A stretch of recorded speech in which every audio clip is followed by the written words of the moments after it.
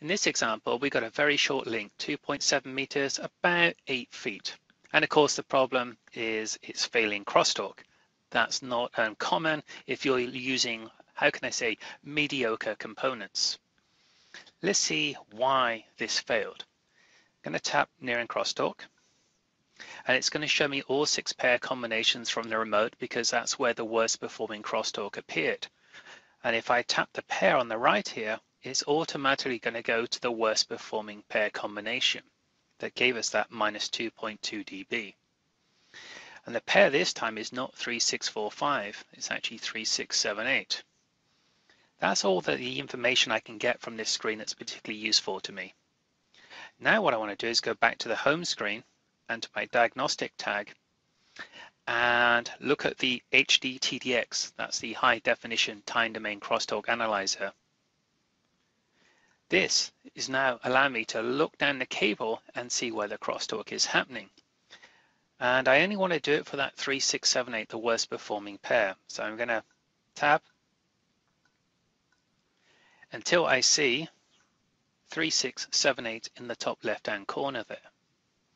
So I'm seeing 2 spikes here. The first spike is my first connection at 0 feet, 0 meters. My second spike is my connection at the other end of this very short link, 2.7 meters, around about 8 feet.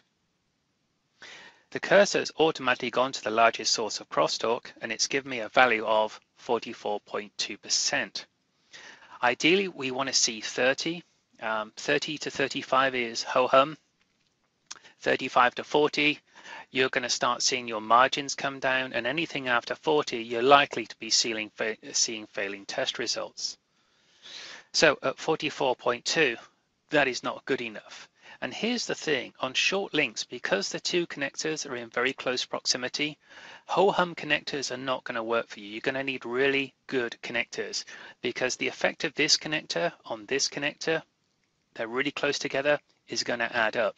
And that's why people have trouble with short links, mediocre terminations and mediocre connections. So I can definitely say my connection at the far end there is clearly not adequate. It's way more than the ideal 30% I want to see. Now notice I said connection.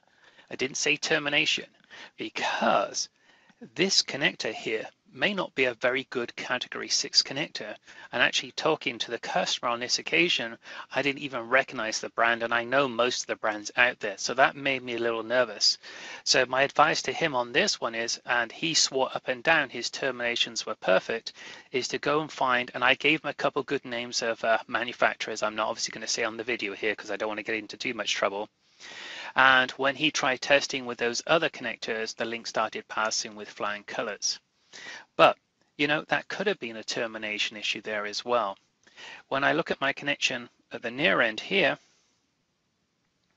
I see a value of 35%. Again, you know, if the link was longer, you could probably get away with 35%. But when the link gets shorter and shorter, you really do need to hit that 30% on the HD TDX in order to get that pass on that near end crosstalk. Now, again, it's really important to emphasize this 30% is not a pass-fail criteria. That pass-fail criteria is when you're looking at the frequency plots. This is purely a diagnostic tool. So, cause of failure, this was actually, in this occasion, it was a poor choice of connectors.